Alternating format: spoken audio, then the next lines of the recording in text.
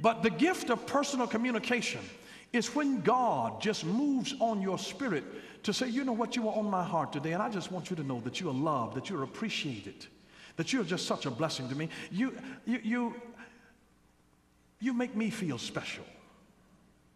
I want you to know that you are such a gift of God. I'm so glad that I'm blessed just to even know you. And when you communicate with somebody, you can brighten their day any day of the week just with your words. This can be done with a phone call. It can be done with a text message. It can be done with a handwritten note, an email, and it takes no more than a few minutes. It's the gift of personal communication. You'd be surprised. You can build a relationship with people. Communication. Relationships are the essence of life, and communication is the basis of relationship. Reach out to folks when you don't need anything from them. Just love on them. Just love on them. There are enough people contacting them because they want money out of them. They want to get bills paid. You'd be surprised how refreshing it is just to get somebody who won't hold you all day, but to just speak to you and say, you know what, I just want you to know that you're loved and appreciated. You are such a blessing to those around you.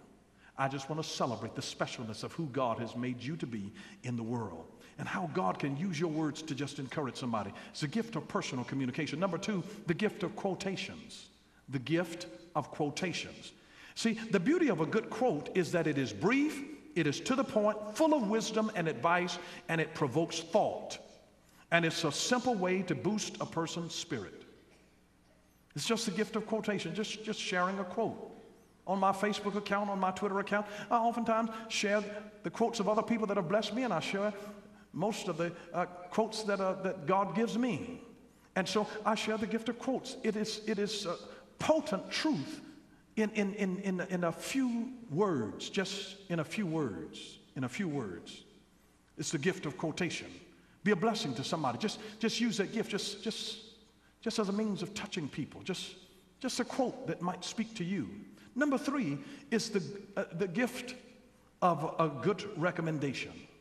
The gift of a good recommendation. Whenever you make a discovery, especially one that enriches your life, share it with other folks. It could be a book, a CD, a movie, a play, a product, a church, a passage of scripture, a restaurant, a diet or exercise plan, wink, wink, a TV program, a business opportunity. Just give a recommendation. Whenever you make these kinds of recommendations, you're really saying, this brought joy into my life and I wanted to do the same for you.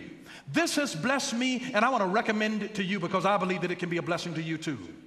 It's the gift of a good recommendation. You know, I'm the type of person, I'm not the keenest person about doing a whole lot of reading. I will not waste I can't tell you how many unfinished books I have. Because if you're not written well enough to hold my attention, there's too much stuff in the world. How dare waste my time, my eyes going from left to right? No, that's garbage.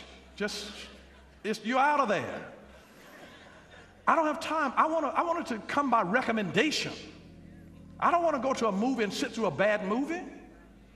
I really don't. My wife and I went to a movie recently. We got up and walked out. I couldn't take it anymore. I'm like, life is too short. This is a waste of time. And I just got up and walked out. So I like to have a recommendation for something. I don't want to go to a restaurant unless I've had a recommendation. I want somebody to tell me, listen, the food in there is off the chain. I appreciate a good recommendation. I hope you do. And so if something has blessed you in your life, recommend it to other folks. Number four, it's a gift of a helping hand.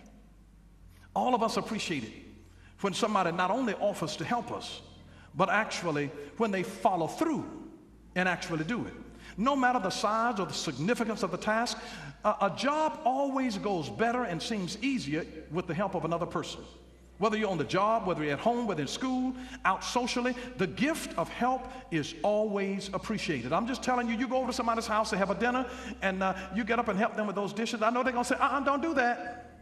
But let me tell you, every woman, listen, when you got to bust suds, listen, that is just no fun to be stuck with a whole, don't worry about that, I'll get to that tomorrow. It's going to be a chore tomorrow. You don't want to deal with all that mess. Listen, the gift of help, it is such an incredible blessing. Number 5, this is one of my favorite, the gift of laughter.